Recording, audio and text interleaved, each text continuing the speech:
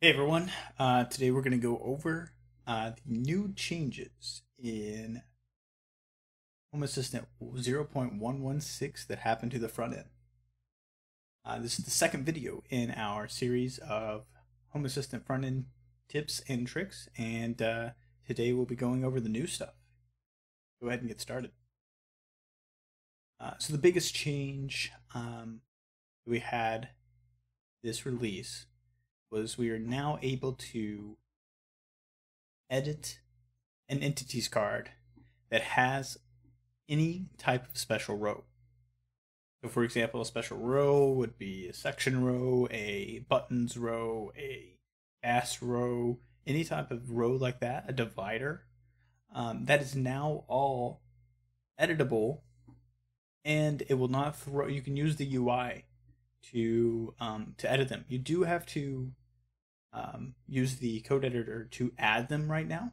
That'll soon be changing within one of the next releases, but you are able to edit them. So for example, on my screen right now, you can see that I have a divider row here, which is my second row, and I can click into it.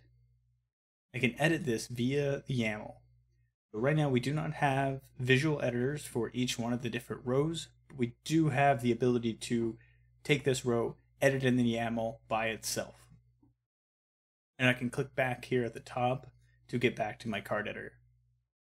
The next thing we can do, or the next row, is a call service row. Same thing. Section row. All these are the same, but there is another little bit added feature in here. Now that we have this new edit screen, the editor that we do have is for your normal entities. So for example, if you don't use one of these special rows, click edit, and it actually brings you up to an editor where you can change these basic features of an entity row. For example, the name. I can send the my ground floor vacuum to basement vacuum, and that automatically updates in the UI in the preview there.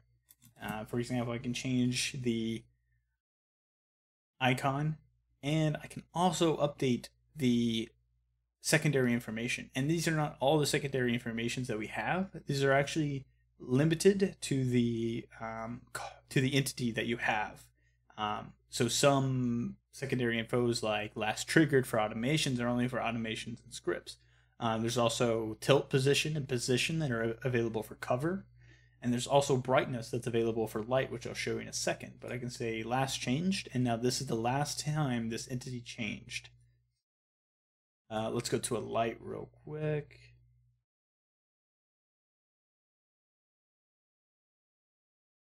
Kitchen lights, and we'll edit it. Go back up. You can now see brightness. And now we can see the brightness under the entity row as the secondary information, which is really cool to do this in the UI.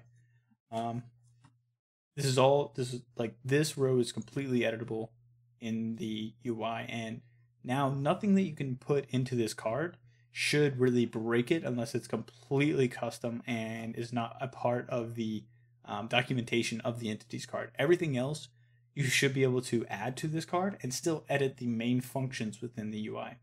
For example, I have a footer down here that if you go to the code editor, you can see that I added a footer, but the UI editor doesn't break. It still allows me to edit everything else about this card. I just have to go to the code editor for the graph. And soon, hopefully next release, that will be changed as well, where you can edit the header and footer within the UI. And hopefully keep adding in the ability to edit the divider, edit the call service row, and all these other extra rows. So we're working on that. This is super cool, and I could save it, and it all shows up in the view itself. That's like one of the coolest features of 0.116 that we have in the front end. This is something I've been wanting for a while, so I just I went ahead and did it. I think it's going to be very useful, and hopefully everybody can start using the UI a little bit more. The next one, we have now the ability to set the initial view of the calendar card. Give this, edit it really quickly, and now I can set the initial view to be day, for example, I'll save that. And now this is always going to come up as day. If I refresh, it's going to come up as day again. So before it was only going to come up to the month view, but now you can set it to come up to day and also come up to the list view, which is really cool. So now if you just want to see the agenda, you never have to see those other ones. You don't have to click to them. So that's a really cool change. Hopefully everybody can use that. And because we had a lot of feature requests for that. The next change that I want to talk about is the logbook changes. So as you can see here, this is going to look a little bit differently. It's going to give you a little bit more information. And one of the most important things is most of the message here that you see is now translatable. What that means is, for example, if you are in your language is set to Spanish, this is automatically going to translate to Spanish, unlike it did before. And I can go ahead and click into to see what's up for that entity. And now the icon is actually going to show up and be the icon for the state that it was at in the logbook for the logbook entry. So for example, if there was motion, I'm going to see the running icon. And if there was no motion set, then I would see the person standing icon. So the icon is now, this has changed to cloudy. This is a cloud. This sun was set. Dark sky was partly cloudy, still a cloud. But the icon now reflects what the entry state is. And the other little feature that was added, this has changed. The UI has changed a little bit, but the other feature is that we added the relative time. So you no longer have to do any kind of calculations to see how long ago this logbook entry happened. So for example, I can say, oh, it was at 8:20. What time was that? I don't have to look anymore. And I can say, oh, that was about 8 minutes ago. That's really cool. The next big change, and this one is real big and is going to be real big once custom developers get their hands on it, is we added the ability to set up custom view layouts. So what that means is custom developers are now able to create custom views, meaning they can, just as they create a custom card, register it in the custom element registry, and you can set the type, currently only in YAML, as we're not ready to release this into the UI yet. You can set that in YAML code for the type of the view. So for example, if I go to edit dashboard, edit my view, actually, you can't do it here, I'm sorry. I have to go to raw configuration editor. Here's my view.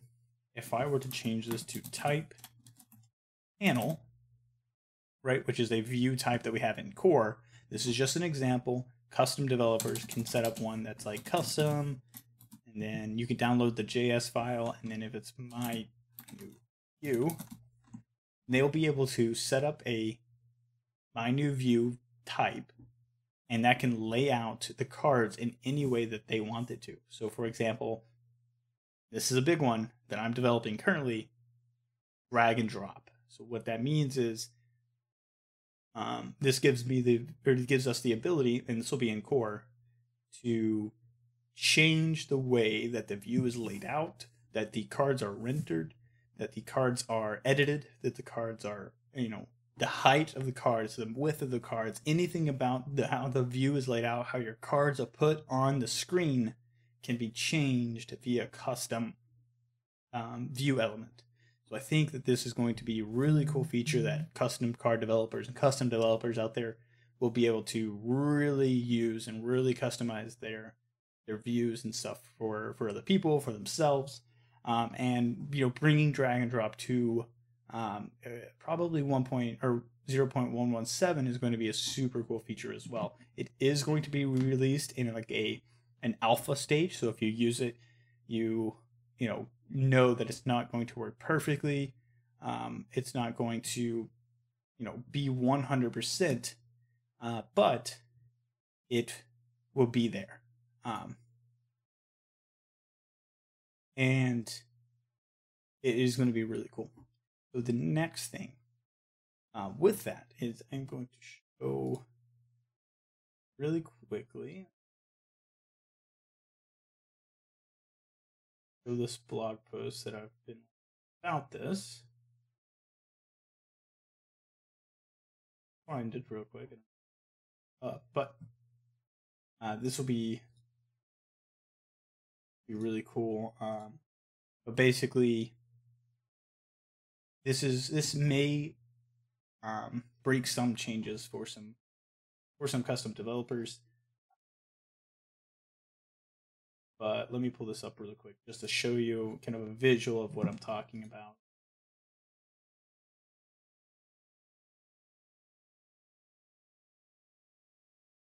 This has not gone live yet, but I am going to show it. Note that this can change. Nothing I show here is 100%. So this right here is what I'm talking about. Custom developers are able to do custom views. We are going to supply the cards, the badges, and all you have to do is lay them out in the way that you want to. You also have the ability to customize how the card edit is displayed. So, for example, if we go into edit mode, it's up to you to determine how you show on your card that edit mode is available, and you can copy and paste the edit options that we have currently if you need to, which is available in this masonry view file. The breaking change here, though, is because we changed the way views work, this Huey view element is not going to have lit element available. So this is a little bit technical, but it's not going to have lit element available anymore. You will need to change that to Huey-masonry-view. All change. I know it is breaking, but it is going to help in the long run to getting these custom views out, to being able to do a lot more cool stuff when it comes to layout of cards. So I think this is going to be worth it. I know that it's not ideal to have breaking changes, but it is going to be worth it. Cool stuff. But the way here's an example, a simple example of a new view that can be created. This is just going to put the cards on the page and do nothing else, but that can be built upon, right? And if you need an example, go ahead and look at our masonry view located in the core front-end repo. So that is the big changes for the front end this release. I know we got a little bit technical there at the end, but I think that it is super cool for people to know, to people to get out there and ask these custom developers to for different feature requests, for different view types, different ways to do cards, different ways to you can have that layout object on the card to then set that card up. You can set the position, you can set the width, you can set anything in that layout property. So that's super cool. But we went over the calendar initial view, we went over the card editor, the entity editor, entities card editor. No longer breaks your UI editor. You're always able to use that, and you're able to edit special rows now, which is super cool. Still code YAML, but we're getting there. It is moving in the right direction. Logbook changes, subtle, but super cool stuff coming, and that's going to continue updating to be more localized, more translated. And that's for the non-English folks out there. Everything is normally English, but if you're not, that's going to be really cool, because now that's going to be in your native language. And then custom views. So super cool stuff coming in this release. If you haven't seen the beta and you want to test it, go for it. Let us know what's wrong, if there's any bugs, so we can go out there and get a better release whenever we release it to the full 0.116 release. For you guys, second video in the now renamed Was Lovelace. I changed it a little bit so that I could incorporate a little bit more the Home Assistant front end tips and tricks, including tips, including tricks, including what's coming up, what's new. I'm going to try and get out sooner updates for these kind of features to say, once that PR is merged, I know this feature is going in there, and this is kind of what's coming up. So you can get really excited about the new releases. Super cool stuff coming. Hope you guys get the beta, at least get the new updated version when it comes out for the full release. Super cool stuff, and hope you guys have a great day, night, whatever time it is.